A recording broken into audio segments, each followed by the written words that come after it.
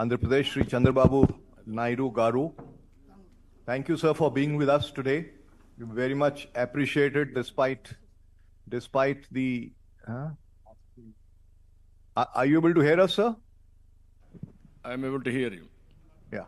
So I appreciate, sir, for your taking the time to join us, although we know it's been a little logistically difficult today for you, but we do appreciate it. And it's nice that you're here. We would, of course, have liked you to be here. You wanted to be here physically with us, but I know you just returned from Delhi, so it's not possible for you to be here every day. But we will come and visit you at the state at some time along with our members. But today, just as a brief interaction for about 30 minutes, we very much appreciate that you are here. And once again, thank you, sir, for being with us. And so maybe you would like to address the National Council here. We have about 80 chief executives in this hall. And then we could have some time for members to make some comments or suggestions or questions for you, if that's okay with you, sir. Yeah. I will be very happy. Respected Sanjay Puri ji, President CII, respected R. Mukundan, Vice President CII, Director General CII, respected Sindarjit Banerjee, members of the CII National Council, and friends. I am very happy to discuss with you, all of you. Fourth time I became Chief Minister now. I had a wonderful experience with you all from the beginning.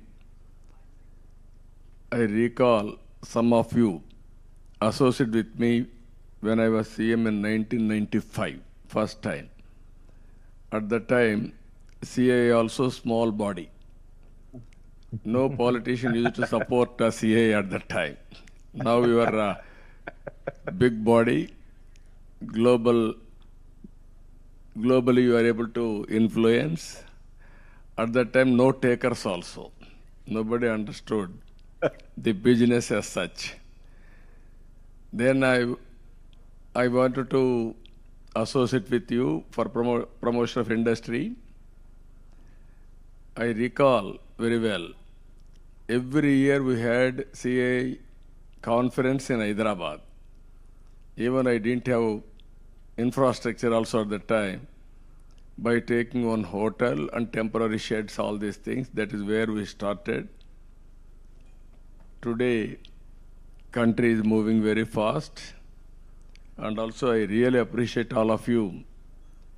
CII and some other organization, this country has played vital role. I really appreciate all of you. And also, country is moving very fast. I want to spend more time on question and answers. You are all aware today, India is having some advantages. In some of the areas, first mover advantage, that is technology.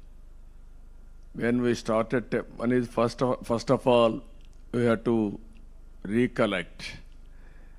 First move, right time, economic reforms, 1991. From then onwards, license Raj has gone, growth has taken place, competitive world has emerged. We are able to compete with others. From then onwards, 95 has, I'm very clear, I'm recollecting, first time IT we started. I thought IT is the right way to move forward. One is IT will bring transparency, accountability, speediness, and also future. Knowledge economy, IT is the backbone. That is how we promote it. Now, service sector we are doing extremely well. Even industry also had to work in that direction. I was one person continuously visiting Davos. 9 times I visited Davos.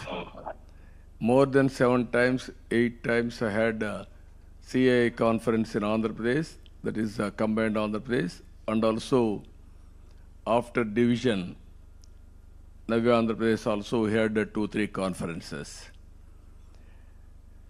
Today, ease of doing business also we are number one. For the last 5 years, we are number one. Even growth rate, if you see when I was CM, CAGR 13.5%. I always compare myself with industry's benchmark. You are doing growth rate, you are having high ambitions, why can't we? That is how we used to work in a big way. I am requesting all of you, now Honorable PM is working 2047 Vikasit Bharat. And also Andhra Pradesh is working to match with that vision, Vikasit Andhra Pradesh. As on today, we are the 5th largest economy. Very soon, by 2027, we are going to become 3rd largest economy. But all of us will work together.